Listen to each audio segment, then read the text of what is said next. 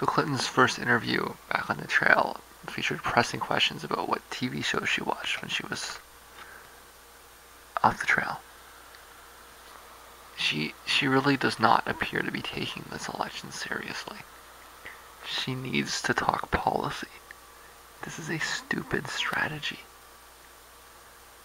When your opponent is Donald Trump and you seem like the bigger clown, this avoidance, she's coming off as a clown. I know that she's trying to, like, avoid talking about policy because she doesn't want people to know what she thinks or something. But it's just making her come off like an amateur. She seems like the bigger idiot. When your opponent is Donald Trump and you seem like the bigger clown, it's pathetic. Okay, hate the guy, but he's out there laying down a platform. She's not. She's avoiding reporters and calling people names. This is starting to look a lot like 2000, okay? More and more like 2000. She's as bad as Gore. Is she trying to lose? Is that it?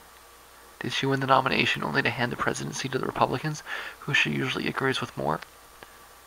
So she doesn't have to listen to Sanders and Warren getting on her ass? She can just go out there and agree with Paul Ryan? Is that what this is about? Forget about Trump working for Clinton, okay? Right now, it looks more like Clinton is working for Trump. Clowns to the left of me, and jokers to the right. I'm not in the middle, I'm way out to the left. Okay? But Clinton's remarks, this is a quote from Breitbart. When I'm agreeing with Breitbart, you know the situation is dire, okay? This is a dire circumstance when I'm agreeing with Breitbart. But Clinton's remarks drew comparisons to rhetoric from former failed Republican presidential nominee Mitt Romney, who pointed to the 47% of America, not 40%, but 47% of America that were just looking for a handout from the government. They're right. That's what this comes off as. Totally out of touch, elitist. What a buffoon.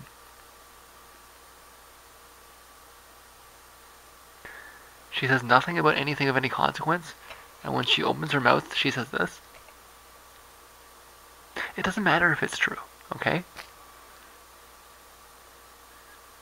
If somebody's fat and I call them... Okay, you want to know what's true? What's true is that Hillary Clinton looks like a fat old cat lady. That's true, she does. Nobody should tell her that. Or what's the use of telling her that? It makes no difference, right? She's trying to win an election here. That means she wants at least a couple of those people to vote for her. You're deplorable. Actually, let's do it. Let's be honest here. You're deplorable. Yeah, that's I'm trying to sound like Donald Trump here. You're deplorable. Get her out of here. She's deplorable. Let's be honest, that's what it sounds like. And can I count on your vote? You deplorable. You're a fucking dipshit. Now, listen, okay? It doesn't matter where you stand on the spectrum. It doesn't matter who you support. This is an objectively stupid thing to stand up and say in front of the press. You want to be honest? You're a fucking dipshit.